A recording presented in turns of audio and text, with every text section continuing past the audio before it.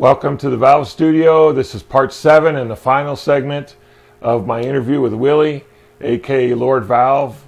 We got up from his bench and we walked around his shop there, and he goes into some of the designs that he has, mainly his napper amplifiers, his nipper amplifiers, and a couple other little projects he's working on.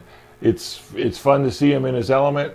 You can tell that this man has got passion. Even at his age, he still loves doing tube amplifier designs.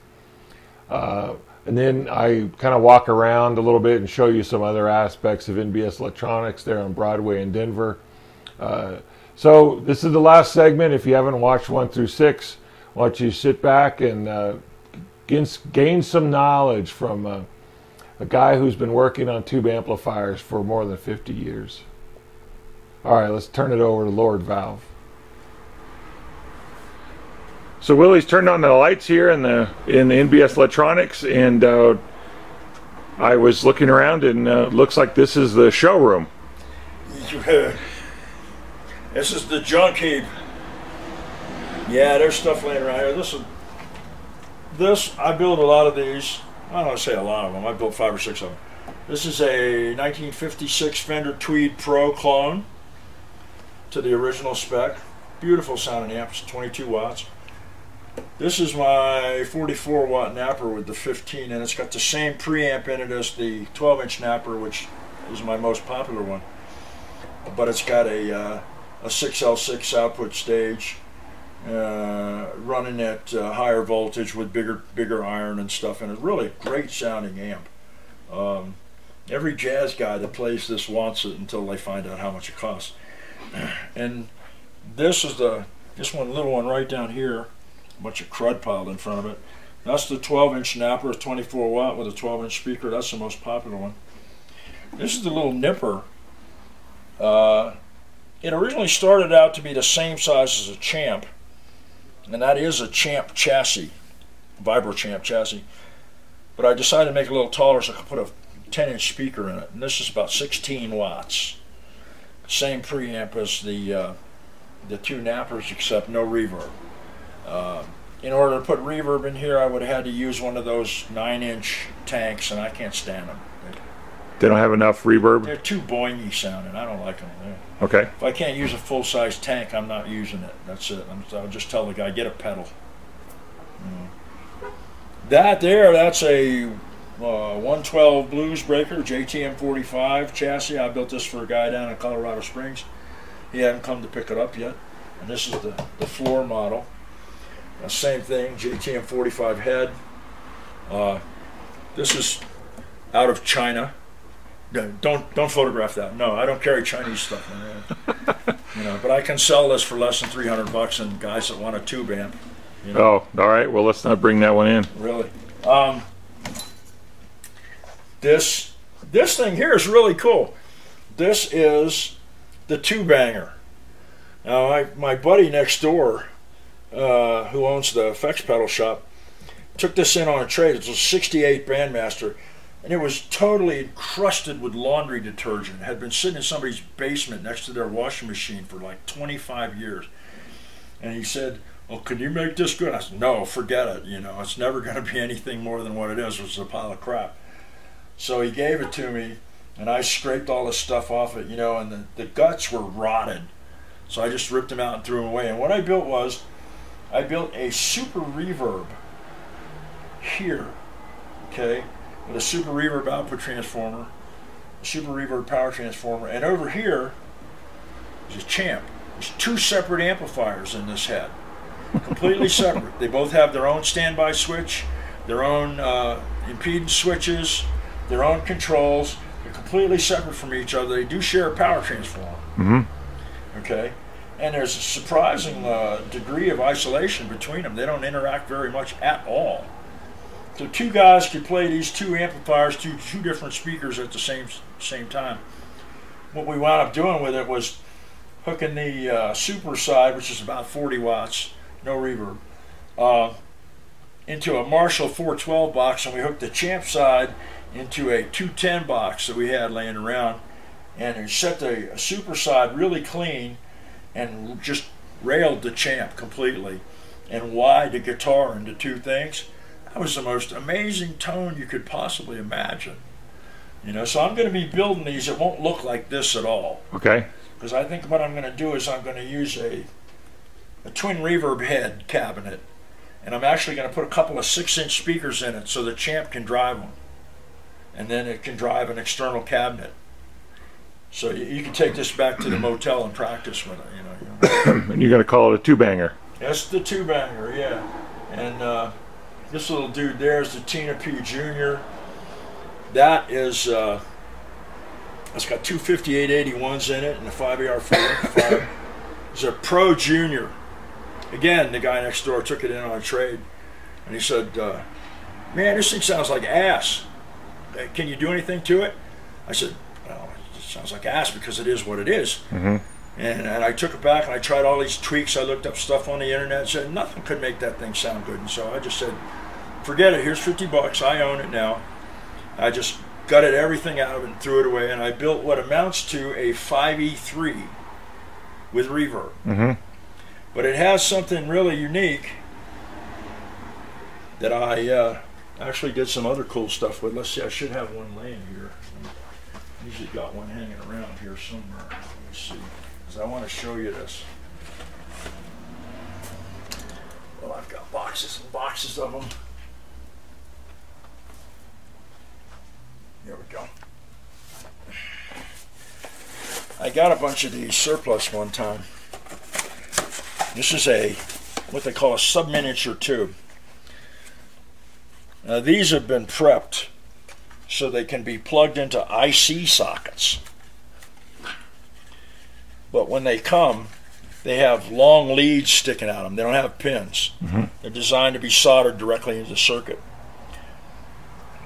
Little bitty guy like this, okay? And I cut the leads off and soldered them into an IC socket, so you can plug them into IC sockets. Right, right. And this is a dual triode. It's just about exactly the same thing as a 12AY7. So that's what the input tube in that little amp right there is. That's called the Tina P Junior. T-I-N-A. Okay. P Junior, as in this is not a Pro Junior. Okay, that's where that came from. Following along the same lines of naming. The Napper, Right, yes. right. Not a Princeton Reverb. That still runs at this 250 volt tube there? This here? Yeah. What do you end up running it around? Yeah, I'm running it at, I think I'm running it over spec. I think spec's like 120. I'm running it like 200. Okay. Tubes are basically, you know, the specs, they don't care really. You can abuse the crap out of them. As long as you don't let them pull too much current, they don't really care that much. And that also inspired this little gizmo right here, which is the Roogalator. This is an effects pedal that has one of those tubes in it. Yeah. Cool, huh? It runs on a 24 volt laptop supply. That's what you're running in over here? Okay. Yeah. And you're able to what does this actually do then? Is this just a... It's a boost, an overdrive, okay, whatever, you know. Everybody who plays this says, wow, it sounds like an amplifier. And the tone and stuff here, it's very similar to what you'd find in like an old Tweed Fender. Mm-hmm. With your bright switch there as well. It's got a really, it's a bright switch. It's got a really fine tone. You can actually track direct to tape with this, and people would bet you money that you used an amplifier. Oh, just run that right into the mixer? Yeah. And then that thing there, that's the Fuzz-Butt. That's a direct clone of Jimi Hendrix's 1968 Dallas Arbiter fuzz face. Guy brought one in for me to fix one day, and I looked at it and I said, wow, there's almost no parts in here. I'm going to build these. So I've sold quite a few of both of these pedals. Good, good. There's quite a place you got in here. Oh, I see you got an owl up here taking care of business. Oh yeah, the owl. He was like on top of this nightclub we were installing a sound system in back when I was doing a lot of that. He was up on the top on the roof. the deal was he was supposed to scare away the pigeons. Well, you couldn't hardly tell he was an owl because he had so much pigeon shit on him. He just looked like a heap of stuff. So we rescued him. We blew him off the car wash and we put him up in there. And somebody told me that gypsies will not rob a place that's guarded by an owl. Oh. He's been up there 23 years, and so far we haven't been robbed by gypsies. So it probably works. You have a lot of stuff in here. Yeah, the rest of this, I mean, all these boxes and boxes and boxes back here, all filled with tubes. Well, that's all right. I got a phone right over here. There's a million phones in here. I don't like to be too far from them. well, Willie was saved by the bell. Fortunately, we were done with our interview. Let me show you a few more photos from around his shop. This is his tube burn-in station. It's old amplifiers, and he basically plugs tubes in here and runs them from between 12 and 48 hours, longer for output tubes. He says that if you take a new tube out of a box and you want to bias it right then, what's going to happen is it's going to drift over the initial burn-in.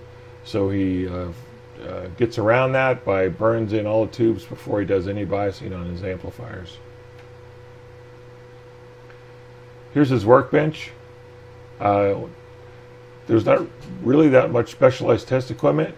There's a couple pieces there in the middle that we'll zoom in just a minute, but he has a scope there on the left, a utility amplifier right up in the upper left there, handheld voltmeters. He does have a fan to blow the solder smoke off his work, and he uses LED lights. He says that he's got a lot of really nice lights now, and they don't heat up his shop or his workbench like they used to. These pieces in the middle, that thing on the left, is a variac with a voltage and ammeter gauges on there. And we're going to move over here to the right. This is a Sorensen AC voltage regulator. It allows him to have a very, very constant AC line voltage so that he can bias his amplifiers correctly. He uses handheld voltmeters. He does have 3 bench meters, but they weren't actually connected up when I was there. So here's a shot from Willie's bench looking out towards the front of his store. That's the main entrance on Broadway in Denver, and customers kind of snake their way through racks of equipment, boxes of components, stacks of amplifiers, and they kind of work their way back and they find Willie working at his workbench, much like you saw during this interview. When you look around NBS Electronics, you'll see boxes like this, full of tubes, full of wire, full of capacitors, full of resistors, full of knobs. He has pretty much everything you need. If you're going to work on your amplifier from scratch, you need to modify the one you have or do maintenance on it or work on a friend's. If you need anything, either vintage or new, you should give him a call. Chances are he has it. Here's some transformers sitting on a shelf somewhere. What I kind of found amazing was that during the interview, we got about 4 or 5 phone calls, and he spent about 5 to 10 minutes on these calls basically doing customer education. And I don't know if it's going to amount to sales for him, but it doesn't matter. That's the kind of businessman that he is. So I'd like to thank Willie for his time he spent today. We were talking for about 2.5 hours. He's a very busy man, and yet he took the time out to talk about tube amplifier design and let us a glimpse of his vast wisdom from 50 years of amplifiers. If you found this valuable, I think you should call him and thank him for this, or at least send him some email saying, "Hey Willie, thanks, I learned a lot from this conversation you had." I want to thank Willie for his time today. This is the Valve Studio. Thanks for watching.